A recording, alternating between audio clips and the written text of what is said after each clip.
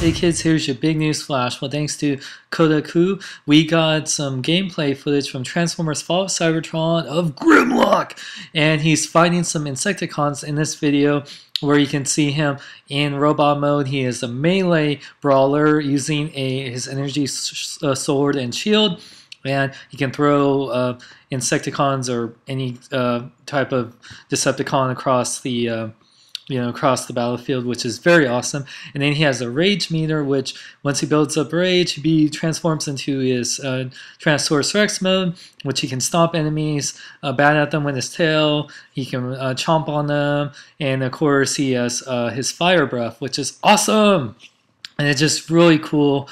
I'm really excited to play as Grimlock. I mean, one of my favorite Autobots of all time, and a fan favorite, finally get to play as him. And just so awesome. And they're going to tell his origin as well as all the Dinobots' origins in the game, which is really cool because even though this takes place millions of years, I mean, it's really cool how they explain how the Dinobots exist, and it's not because of Wheeljack, or maybe we'll see. And I'm really excited for this. I mean, I see the gameplay footage. You can check it out, and the link is in the ender bar. You can check out BKBN.net. What do you big kids think? Are you excited to play as Grimlock? Do you think it sucks? Are you...